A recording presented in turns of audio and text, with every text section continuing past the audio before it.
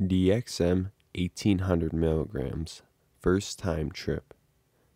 Yo, what's going on? It's someone that's no one, and welcome back to today's report. Today's report is coming from Grotesquery Conceiled off thedrugsforum.com.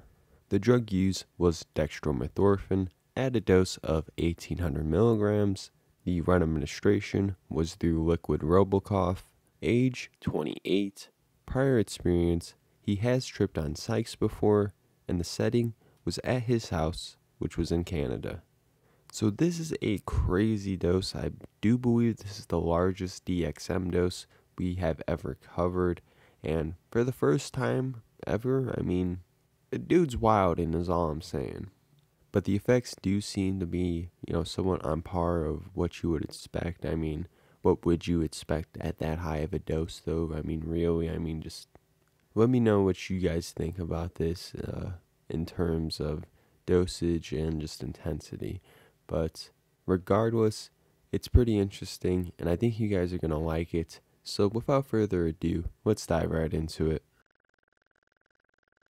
Well, here is my experience of my first DXM trip. I try to remember everything as best as I can, but some parts were very hazy, understandably, and hard to convey. I'll give a little information about who I am and all that jazz.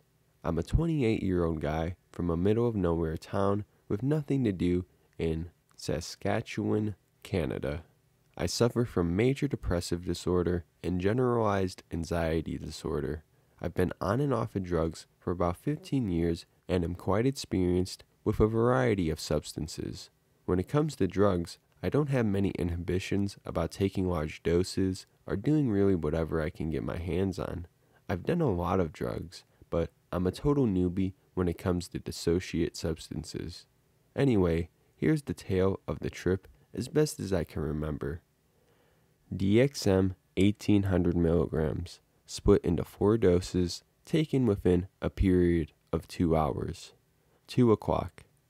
After waiting weeks for my Robocough to come in the mail, I opened my mailbox and was delighted that it had finally arrived.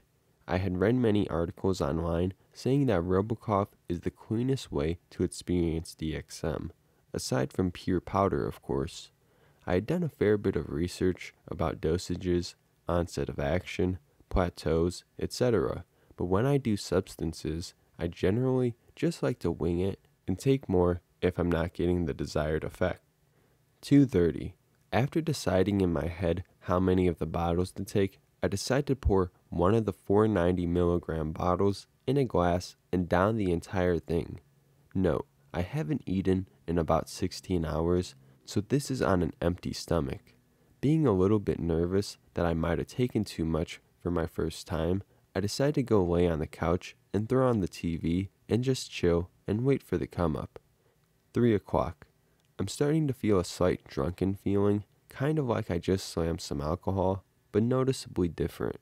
I giggle and make my way to the bathroom to urinate, noticing my coordination is a tad off, but am content and a bit euphoric. I can tell I'm looking forward to this experience. 3:30. I'm back on the couch and decide to put on the movie Trainspotting, as it's one of my favorite movies to trip out to. I can start to feel a warm sensation and a slight detachment from my surroundings taking over, but it's still very subtle in nature. 3:45. I decide that I'm not getting the desired effect, so I get up. Now this time, when I try to walk, I am noticing that I'm walking very heavily, and my coordination is definitely hard to control. If I were in a public place, I know I definitely would have looked like a zombie. Anyway, I make my way to the kitchen, pour another bottle of the Robocough in a glass, and chug it. I go lay back down on the couch, excited for the already interesting experience to get even better. 4 o'clock. This is when my body is starting to feel incredibly detached and heavy, and now I'm noticing some visual distortion. My head feels like it's not attached to my body, and I can barely concentrate on the movie. I'm just lying on the couch, enjoying the physical feelings and visuals that I'm experiencing. It kind of reminds me of ecstasy in terms of the physical euphoria, and the mental dissociation, of course, is new to me. I look at my ceiling and I'm starting to see patterns, almost kind of like faces emerging in stucco. When I would look at different areas of the ceiling, there would be what looked like happy and sad faces. Mostly, it looked just like warping and morphing, kind of like the ceiling was breathing and was alive. It was bizarre to say the least. I'm not quite sure at the moment if I like how I'm feeling mentally, but I decide to just chill and close my eyes. 4:45. I decide I cannot concentrate on the movie at all, and I start to walk around my apartment just to see how I'm feeling. I can barely walk more than a few steps without pausing because it feels like the earth is dragging me down. It's a very new feeling, different, but really trippy, and I start to chuckle at how fucked up I'm getting, and I'm really starting to enjoy this trip. In terms of thoughts, my ego is dissolving rapidly. I'm questioning who I am, where I live, what I'm doing in life, and I just generally feel like I've transcended to this place where the only thing that matters is this moment in time and nothing else. My concerns, anxiety, and worry are washing away, and honestly, I feel blissful. I head back into the kitchen and I'm contemplating taking the last 2 bottles. I think to myself, this trip is really good so far, and since it's my first time tripping on this, I want to make it count, because I probably won't be able to get to this stage again. So me being a tad reckless, I pour the last 2 bottles into a glass, chug it, and then make my way back to my couch, which seemed to take forever as my balance was so distorted. 5 o'clock. I can feel the first 2 bottles definitely having a stronger effect now, and I'm a bit worried that the last 2 I just took minutes ago is going to make this trip uncomfortably intense. But I just chill, close my eyes, and enjoy the euphoric physical and mental feelings I'm having. I'm meditating in a sense, more questions about reality and my position in life, and of course the underlying anxiety that this is going to get way too intense. But now I cannot concentrate on the movie at all, and it's just background noise to me, so I'm not just silent and alone with my thoughts. By now, I can start to feel what I set out to want in the beginning, complete dissociation and my ego dissolved to its bare core. It's hard to remember what kind of thoughts were going through my head, as it seemed like everything I tried to think of would disappear immediately, but at the same time, it felt like I was learning more about myself. I decide to walk around my apartment again to gauge my coordination. By now, my legs feel like jelly and I almost fall over, but luckily, I make it to my bedroom and collapse on my bed. I'm relieved, but also a bit upset that I took too much DXM for my first time, as I would have liked to go outside and take a walk. I live near a forested area and love tripping out while in the woods, or something instead of being housebound, but still, I'm very much enjoying how I'm feeling. 6 o'clock. Still mostly the same feelings as before, body dissociation, visual perceptive changes, which by now have taken the form of what I describe are geometric lines covering the walls. It almost reminds me of spiders or something, which kind of freaked me out, but I'm very good at reminding myself that I've taken drugs and that what I'm seeing isn't reality. It still looked just like more warping and morphing along the walls, but still is very distracting, and I can only focus on one section of the wall at a time. 7 o'clock. By now I'm starting to feel very tired, in a good way though, not like the whole I'm too fucked up, I need to sleep way. I feel incredibly content and euphoric, and I'm so thankful that this trip went relatively smoothly. I finally fall asleep with nothing but pure bliss surrounding my mind. 11 a.m. the next day. I wake up feeling in one of the most refreshing ways I've ever felt. I feel like I've just experienced one of the most beautiful experiences in my life, and it truly was. I'm happy. I feel good. I feel social. I am so content. Even I'm surprised, as I really never feel this way. Thinking about the trip, one of the first things that comes into my mind is, I want to do it again, but not in the way of like dosing a stimulant or an opiate, but in a way of wanting to find out more about myself internally, what makes my mind tick etc. Conclusion. By far, one of the best experiences I've ever had. Words don't really do it justice how good it felt during the experience and during the afterglow the next day. But caution to all those interested in tripping. If you are susceptible to any kind of psychotic symptoms, you might have a really bad time, because with DXM, you are going to feel incredibly detached from your own body, and it's going to feel very foreign, especially if you aren't used to dissociatives. I will definitely be doing DXM again in the future. Also, Robocough really is probably the best way to trip on DXM. No nausea at all, literally zero, which was a godsend because I've heard horror stories from others who gulp down a bunch of pills and then are glued to the toilet for their entire trip. Anyways, stay safe. Until next time, peace.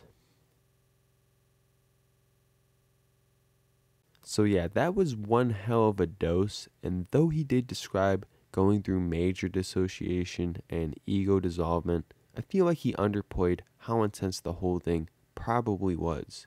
Now I could be wrong about this, but I'm pretty sure thus far this has been the largest dose we've covered, with the second highest dose coming in at 1100 milligrams, but we'll bring that up a bit later. Now this was for sure a strong fourth plateau experience, but before we actually start breaking down this experience and comparing it, let's talk about DXM and what it is for those of you who are unaware and how it's possible to trip from it. So dextromethorphan is commonly used through over-the-counter cough suppressants, the most common ones being Robocough and Robitussin, but nowhere near limited to just those brands. Now this from the get-go doesn't sit right with everyone because, well, you're overdosing on over-the-counter medicine just to get high. And when you think about that, it's, kind of like crackhead behavior. It may just seem desperate to some people. Many people come to fear that there's a heavy degree of danger associated with taking so much, but really dangers tend to be present mainly only when there's other active ingredients with your particular brand. Now that isn't to say that DXM doesn't have the potential to kill you on its own, especially when considering the dose taken in this report. Now dosing is going to vary by weight, and sadly, Grotesquery didn't provide that information in his report, but typically, risk of death is thought to be around at least 2 grams, if not more, unless if you weigh like 100 pounds. But assuming he wasn't a twig, he probably was out of death's reach. But speaking about dosing, the intensity of the experience as well as what you experience will be influenced differently based on what plateau you end up in. And what do I mean by plateau? Well, most people commonly associate the experience with having at least 4 different levels of high. Typically, we see more of the recreational effects being present on the lower plateaus, while more spiritual and hallucinatory effects are more apparent on the higher plateaus. But I'm not going to break down each plateau here. What's important to understand here that this report represents a deep fourth, and he presents some of the effects from a solid second. And looking at his experience specifically, I'd say for the most part, he seemed ready for the dissociative experience and probably was naturally inclined to enjoy it. He did handle the trip very well, especially considering it was his first time on a dissociative at all, but his prior experience most likely prepared him. Some people who haven't been in these types of ego-dissolving, reality-bending states can really get freaked out by how all that feels and goes by. But let's bring up some reports to compare this to. We got 3 different ones, and the first one I want to bring up is the most recent DXM reports, My First Encounter with DXM by Alexander, where he took only 400 milligrams, but in his trip, we see that he experienced a strong dissociative state filled with many closed-eye visuals that was heavily influenced through music. Now at 400 milligrams, it would most likely be a second plateau trip, but we can see here that it's very possible to experience a trip-like state even without having to go all the way and take 4 bottles of Robocough. For all we know, maybe Grotesquery would have still experienced some of these effects if he waited, but he only waited an hour before he began working on the next bottle. Then the next trip I want to bring up is First Time Leaving My Body by Safe and Sound, where he took 1100 milligrams, a much more comparable dose, but even though there still is a difference of 700 milligrams. But Safe and Sound too took a large amount for his first DXM trip ever.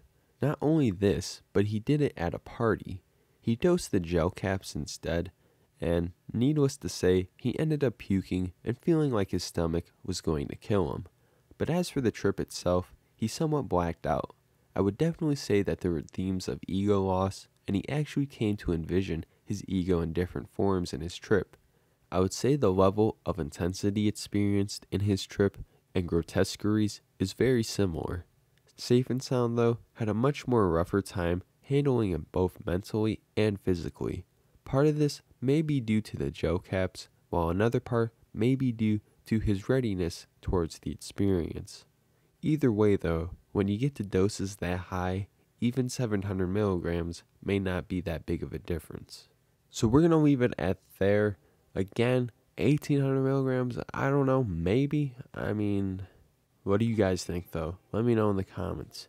Like I said, this was a crazy dose, crazy experience. If you want to see more DXM, more dissociatives, or any substance, let me know in the comments below.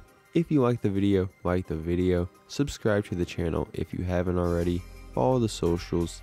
It's been someone that's no one, and I'll see you guys next time. Peace out.